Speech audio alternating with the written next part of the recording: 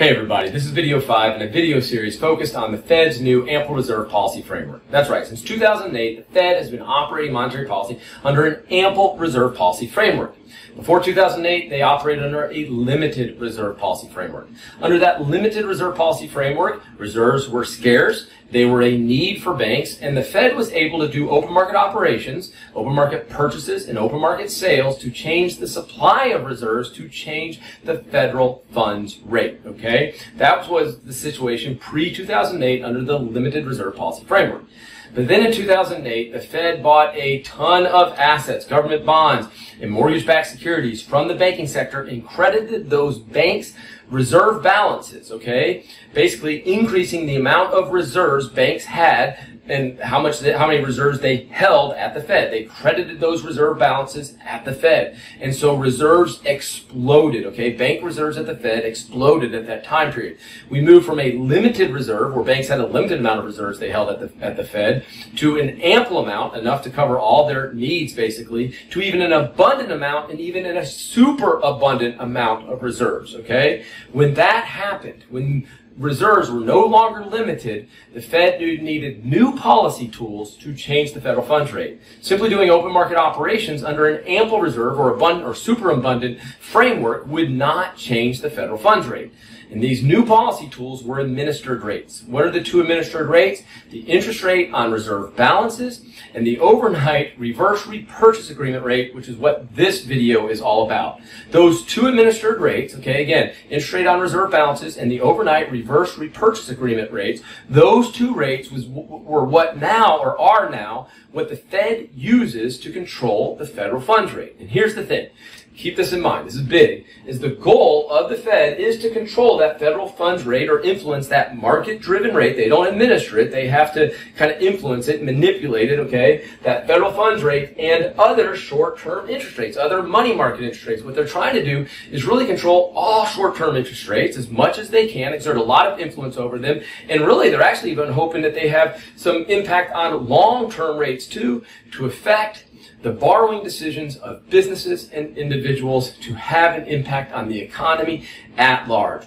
Raise those interest rates to curb borrowing and therefore dampen spending, or borrowing by individuals and businesses to dampen spending to cool the economy down, or lower interest rates to increase borrowing and increase spending by individuals and businesses. So here's the deal. In 2008, basically, the Fed started purchasing all of these assets, like I said, from commercial banks and crediting their reserve balances at the Fed, and that federal funds rate went right down to zero, okay? And that was their goal too, is bring the federal funds rate down to zero, and they stayed at zero all the way to 2015. The 2015 was the year known as Liftoff for the Fed. It's when the Fed, after 7 years, decided to try to raise the federal funds rate. And the reason we kind of call it liftoff is this is bringing the federal funds rate up using a new tool. It used to be they'd do an open market sale, right? They do an open market sale, reduce the supply of reserves in the banking system, driving up the federal funds rate. No longer, right? They need a new tool to raise the federal funds rate, because under an ample reserve framework, changing the supply of reserves isn't going to have an impact on the federal funds rate. Again, see videos 1, 2, 3, and 4 to really understand that. 2015, liftoff. They've got to raise the federal funds rate. One tool they knew for sure was the interest rate on reserve balances. They're going to raise that up. That would put a floor for the federal funds rate, at least in regards to those institutions that earn interest on reserve balances, i.e. banks, okay? So certainly increasing the interest rate on reserve balances is going to help raise the federal funds rate, but here's the deal. There are other non-bank financial institutions who participate in money markets, and even the federal funds rate, some of them who participate in the federal funds rate, that are not able to get interest rate on reserve balances. The interest rates on reserve balances is not a thing for them, okay, for these non-bank financial institutions. So the Fed needed another administered rate to try to influence those non-bank financial institutions also to exert more control on what they cared about. Again, the federal funds rate and other short-term interest rates. So what was this other tool going to be? the Overnight Reverse Repurchase Agreement rate. And that's what this video is all about. See, in 2013, they started to experiment with this Overnight Reverse Repurchase Agreement rate. And in 2015, they opened up a facility. And that's, again, what this video is about. A standing overnight reverse repurchase facility is what they opened up to have this new alternative. And that's what the overnight reverse repurchase agreement rate is. It's an alternative for these non-bank financial institutions to earn this alternative interest rate to help drive other interest rates in the economy to what the Fed wants the federal funds rate, short-term interest rates, to be. I hope that makes sense. Now, we're going to go into this in a little bit of detail, but I hope that makes sense to you. Now, a couple things on terminology. You might hear like repo market, okay? That repo comes from the word repurchase, okay? So there's repo and then there's reverse repo, right? You got the repo, okay, the repurchase, and the reverse repo. So I'm going to go into some of the mechanics of this, and then I'll get back to the broader implications, all right? So the Fed opens up this facility, but before I even really get into the Fed's facility, I just want you to understand kind of how this repo, reverse repo thing works, okay? I've got entity 1, okay, and entity 2. It could be bank, non-bank, financial institution, whatever. Whatever these entities might be, again, banks or some non-bank institution, doesn't matter. One wants to borrow from the other, okay? The one that wants to borrow, this is key, the one that wants to borrow is doing the repo, okay? The one that's doing the lending is the reverse repo. So that's right. One thing to understand when we talk about the repo market is there's always a reverse repo happening at the same time. There's two entities engaged. One's doing a repo, the other one is doing a reverse repo. And to keep it straight, just make sure here, the repo, that's the borrowing, right? And the reverse repo, that's the lending, all right? Now, how does this work, okay? Well, pretty simply, what happens the first day, kind of day one, is the one entity borrows funds. So there comes the funds. I'm writing that in green. If you want to think of that as cash, that's perfectly fine.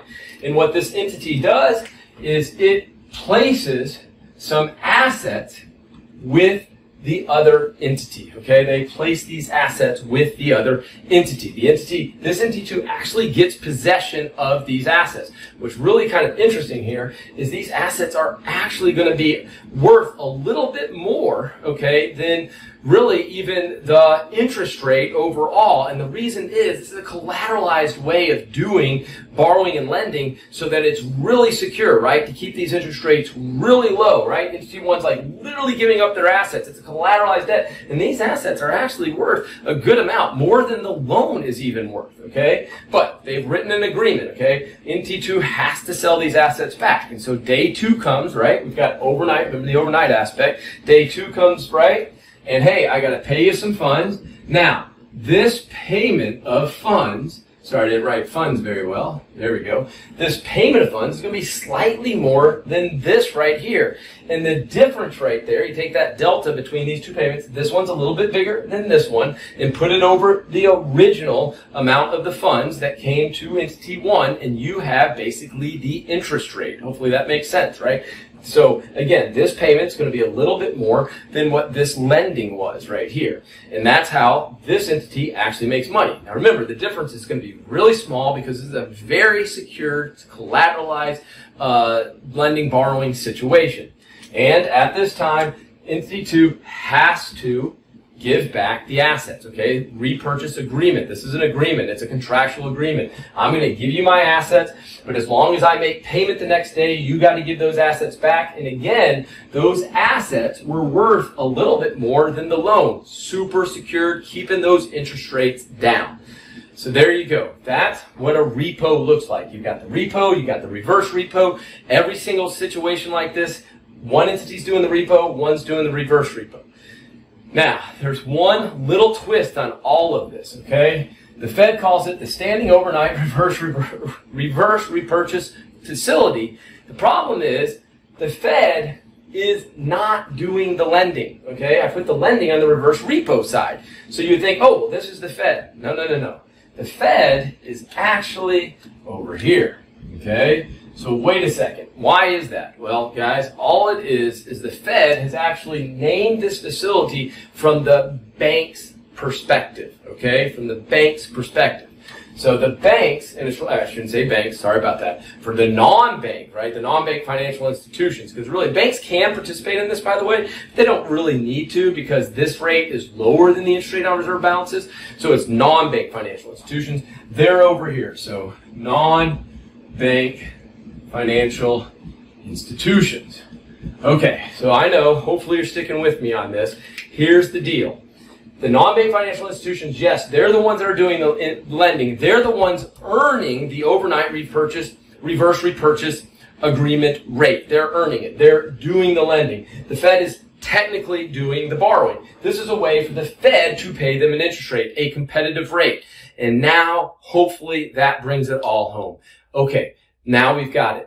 Now all these non-bank financial institutions, they have this way to earn an interest rate, a guaranteed one, right? They're lending with the Fed. Not only that, it's a repo with the Fed. I mean, in every way, the most secure form of lending you could possibly do.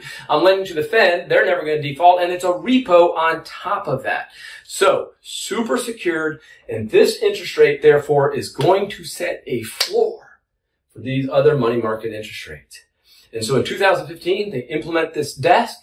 The overnight reverse repurchase agreement rate along with the interest rate on reserve balances. Actually, they lift them both up and we got liftoff. They got what they wanted. The federal funds rate came up and other short-term interest rates came up. And hey, guess what? Under this new ample reserve policy framework, they now had proven in 2015 that they could still exert control over short-term interest rates without their old tool, open market operations, that their new tool, two administered rates, interest rate on reserve balances and the overnight reverse repurchase agreement rate, those two rates would exert enough control they could do what they wanted to do and have impacts on interest rates broadly in the economy to implement their monetary policy.